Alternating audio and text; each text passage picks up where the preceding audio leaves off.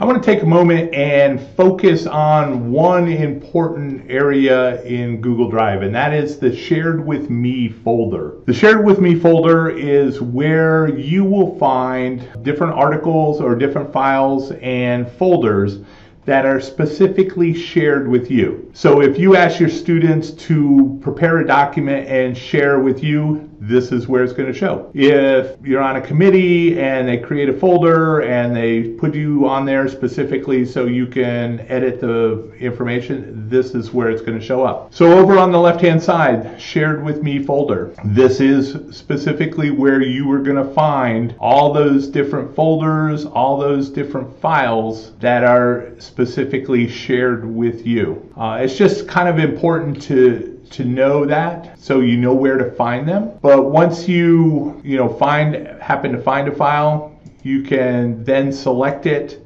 right click on it, let me see a report, that you could add it to My Drive. If it's already in your drive, so this particular one, the scheduling ITV classes in EMS, if I right click on that, then I can move it.